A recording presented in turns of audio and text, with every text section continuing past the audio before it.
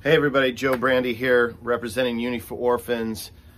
The concept I wanted to briefly bring to our attention is thinking globally, acting locally. Thinking globally, but acting locally. There's always something big and broken going on in the world, isn't there? And for me, it gets overwhelming. Sometimes I kind of want to put my head in the sand, say I'm doing enough, what can I do?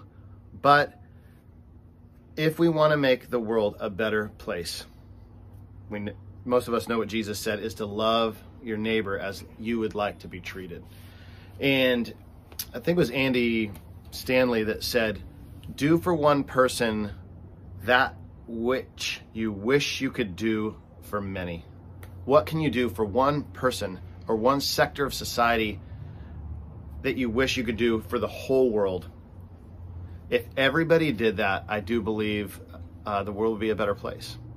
And sometimes it can seem so big. What can my little actions, my little heart, my little giving, my little word of kindness do? It can change the world. I just know words of encouragement have helped encourage me to keep fighting for orphans so that they can have a transformed life. So think about it, ponder it, message us. And of course, if you want to come on a trip, you want to donate, you want to volunteer, we can help plug you in on how you can make the world a better place. Have a good day.